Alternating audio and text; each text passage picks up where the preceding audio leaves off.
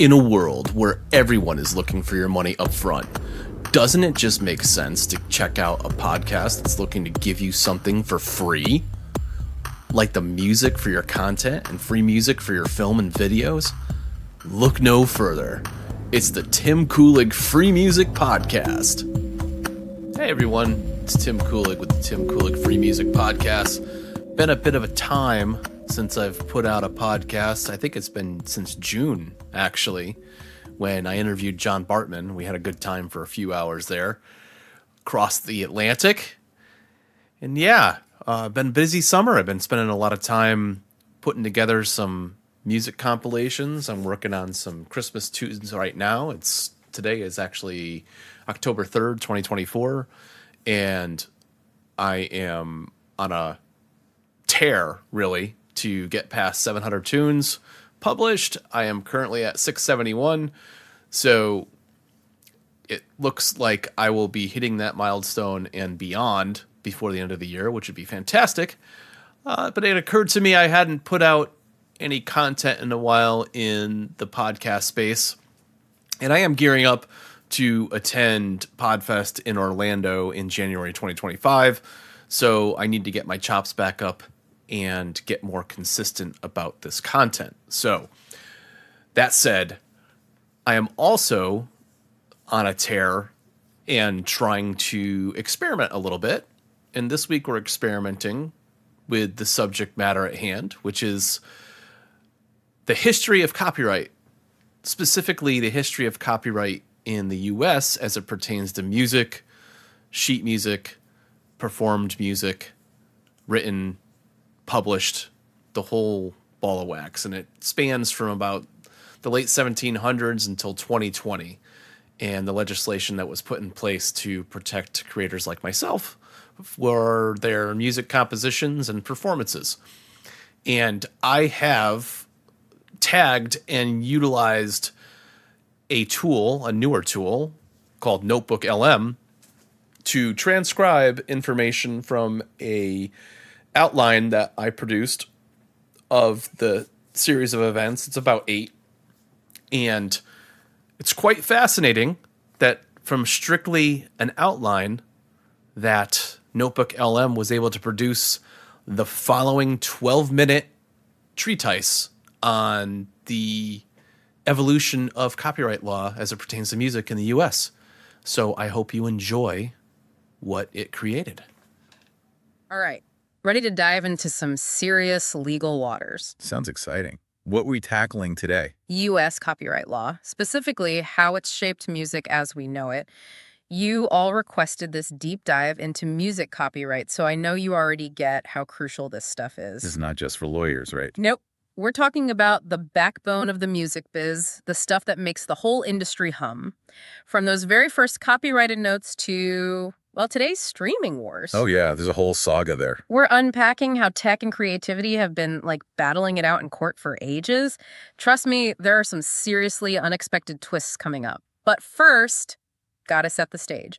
What makes this history so fascinating to you? What always gets me is it's this constant game of catch-up every time some new tech pops up. Which is, constantly, right. Right. Whether it was piano rolls back in the day or radio or now the whole internet thing, copyright law has to scramble to protect musicians in this, brand new world.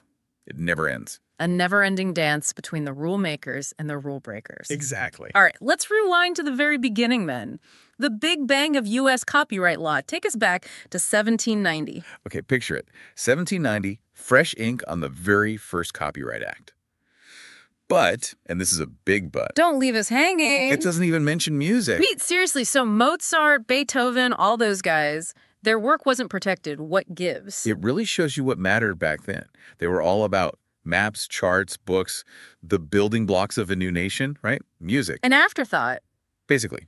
It was entertainment, its commercial value, what we think of today, totally off their radar. So sheet music hadn't hit the big time yet. Exactly. When did music finally get its big break in the copyright world then? Took a few decades, but finally, in 1831, the Copyright Act gets a makeover. And bam, music gets its own section. About time. Right. officially recognized composers' rights, who could copy their work, distribute it, the whole 9 yards. So composers could finally be like, hey, that's mine. You can't just copy it. But what about actually performing the music? Concerts, that kind of thing. Was that included? That's where it gets even more interesting. The whole idea of performance being its own thing, legally speaking. That was still being figured out. Like, is it the music on the page or playing it that matters more? Yeah. In 1856, they gave performance rights to plays, dramatic works. But music, left out in the cold. Seriously. So composers were just supposed to give out free concert tickets. What was the logic there? It seems like a real debate about what even was a musical work back then. Some said a live performance was just interpreting the written music, not its own creation. So which came first, the music or the performance? Right. But that argument didn't last forever, did it? Thankfully, no.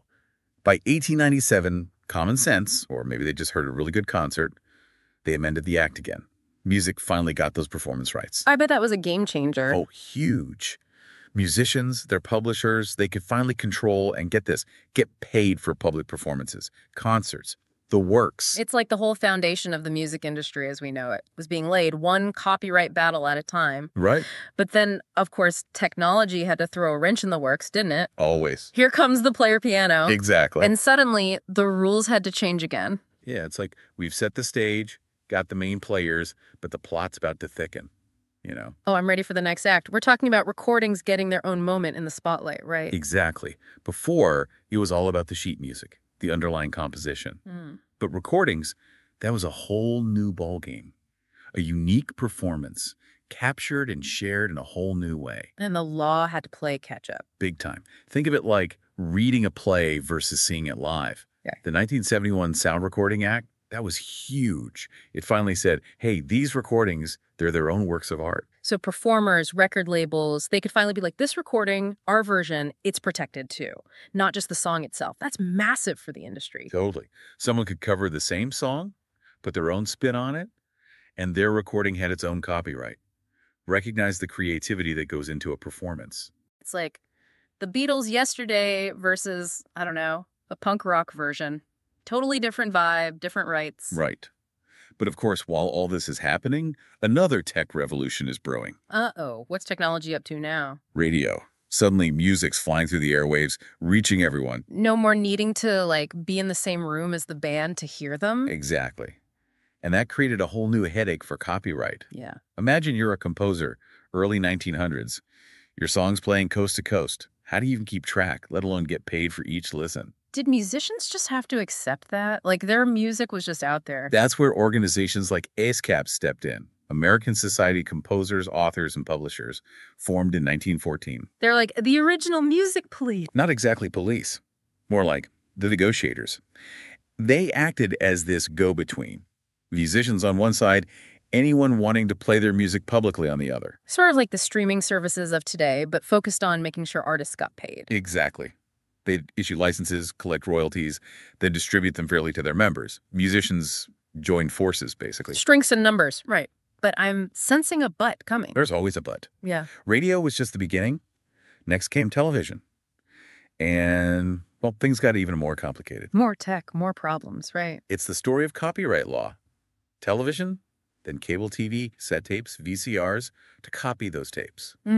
It's like every few years, a new way to copy and share pops up. And the law is trying to keep up with who's allowed to copy what and who gets paid. Right. Take cable TV, for example. In 1972, they had to come up with this whole new thing. Compulsory licensing. Compulsory? That sounds kind of scary, like forced labor or something. Less dramatic than it sounds.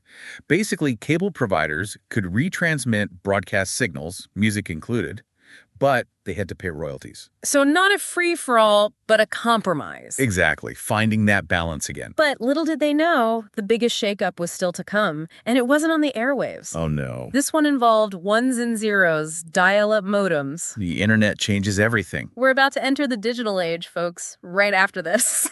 All right, buckling up for the digital age, I feel like things are about to get kind of meta, you know? Meta is the word. It wasn't just about listening to music differently anymore. The internet, it changed how we access, how we share, even how we think about creative work. Copyright law was playing catch-up, big time. It was the Wild West out there. Everyone downloading MP3s, Napster. It felt revolutionary, but also nobody knew what the rules were anymore. Napster, that was a wake-up call for sure. Showed how easily digital music could be, well, copied. Existing laws just weren't ready. I'll admit, I was downloading back then, didn't think much of it. But for artists, it must have been scary. Losing control of their work, not getting paid. Huge problem. So in 95, you get the Digital Performance Right and Sound Recordings Act. Long name, big deal. Finally said, hey, digital transmissions, online streaming, that counts as a public performance. So even if you weren't selling CDs, if you were streaming it online, permission needed. And probably royalties too. Exactly. That's the foundation for Spotify, Apple Music, all that. But it wasn't over. Peer-to-peer sharing, Napster and the like, people sharing without paying a cent. The music industry must have been freaking out. Cue the Digital Millennium Copyright Act, the DMCA, 1998. That was their attempt to wrangle the internet back under control, copyright-wise at least. The DMCA, that always had a kind of scary ring to it. It was big, that's for sure. One thing it did was go after those file-sharing sites, the Napsters of the world. How so? Made it illegal to get around those digital locks, DRM, that stuff that tries to protect files online. And they created this thing called the Safe Harbor provision. Safe harbor. Sounds kind of nautical for the digital world. Right. It protected those online platforms, like your internet provider, websites, from getting sued constantly for what their users were doing. Ah, so they weren't responsible for every little thing people did on their platform. Exactly. But there were rules. They had to take down infringing stuff when they were told and have policies to discourage it, that kind of thing. A compromise, Yeah. like always. But even with the DMCA, things didn't slow down, did they? Not even a little. Streaming took off, then YouTube, TikTok, now AI making music. Every year there's a new challenge. Okay, so fast forwarding a bit into the 21st century now, what were some of the big legal wins for musicians that helped them keep up with all this change? 2018, big year. The Music Modernization Act gets passed. The MMA. The MMA, I remember that. Felt like a big deal for songwriters, especially in the age of streaming. It was. The goal was to make copyright work better in this digital world. For everyone, especially making sure songwriters, composers, everyone was getting paid fairly from streaming. Which seems really hard. You've got the platforms, the labels, the publishers, the artists themselves. Who gets what slice of the pie? And that was the problem. A lot of folks felt songwriters were getting a bad deal. So the MMA created this thing called the Mechanical Licensing Collective, the MLC. Okay, breaking it down, what's the MLC? Think of it as a massive database. Yeah. It tracks every song, who owns it, the works. Streaming services can go to the MLC, get the licenses they need, and actually pay the right people correctly. No more excuses for lost royalties. Exactly. But there's more. The MMA also tackled this weird issue, music recorded before 1972. Oh yeah, wasn't that a whole thing? Like really old recordings weren't protected the same way? It was a mess. Patchwork of state laws, some recordings just in limbo. The MMA brought those pre-1972 recordings under federal copyright. Finally. So all those legacy artists, their work is finally getting recognized and protected properly. About time. Right. And then a couple years later, in 2020, the Case Act gets passed. Yeah. That one was huge for independent artists. The Case Act, now that one I really liked. Like the little guy finally getting some power. What made it so important? It gave them a way to actually enforce their copyrights without needing $1 million and a legal team. Before, if someone infringed on your work, your only option was basically federal court. Expensive and intimidating, not exactly indie musician friendly. Exactly. So the Case Act, it created this thing called the Copyright Claims Board. So instead of those huge court battles, there's a simpler option. Right. It's within the U.S. Copyright Office, less formal, way less expensive. For smaller cases, it's a way to actually get a resolution. It's like finally a system that works for musicians, not just lawyers. And that's really what it's all about, right? Yeah. Trying to make the system work for the people creating the art. Absolutely. We've covered a lot of ground here, from sheet music to streaming, AI making beats. It's amazing how much things have changed. And the crazy thing is, it's still changing. What's next? Who knows? But that's what makes copyright so fascinating. Yeah. Trying to find that balance, protecting artists, but also letting creativity thrive. Couldn't have said it better myself. But now, I've got to ask, we've got AI writing songs now. Whose copyright is that even? $1 million question, right? That's what everyone's trying to figure out. Is it the programmer who made the AI? The person who tells it what to write? It's making us rethink what creativity even means these days. Mind-blowing. So we started with sheet music, and now we're debating the soul of AI-composed symphonies. Talk about a deep dive. And it's not over yet. That's the truth. All right, everyone, that's been our whirlwind tour of music copyright. Hope you're feeling a little more informed, a little more empowered. Big thanks to our expert for breaking it all down. Anytime. Wow. That is super fascinating. Super fascinating that both it sounds like just normal language speaking between two human beings and very little to indicate that it was artificially created. This technology is really starting to mind boggle, amaze, and scare a little bit. But I think if we don't embrace at least understanding it a little bit and what it can do as a tool for all of us moving forward, I think we're missing the point of the evolution of some of the technology out there. I mean, granted, it can make some people lazy and it can make for subpar content for sure. But again, like I said, this is an experiment. I'll likely do this experiment again multiple times with subject matter that is complex, and I'd like to get a very concise and detailed retrospective on it and kind of just get some more content out there utilizing some of these tools and getting a feel for what it is and how it's perceived and how it's received, really. Because I'm sure there's plenty of people out there that are jumping on the Suno and Udio bandwagon and just producing a ton of music and not going back in and doing any kind of editing. They're just taking, it's WYSIWYG, man. It's what you see is what you get. Publish this stuff, and I think they're creating something on their own, which to some degree they are. To some degree they totally are. They are using prompt engineering to create a style and music that they want to hear. However, not playing an instrument, not understanding the nuances of musicality and key signatures and tone and tempo and style and everything, I think you miss a big portion of the creative process. So I really feel like for some of those other people, it's gonna be a passé thing. It's going to be exciting for a while, and then they'll kind of shelve it and not return to it, or they'll use it within something else, like within Camtasia or Canva or something, to generate some simple music bed that they need, and it does the thing, which is great.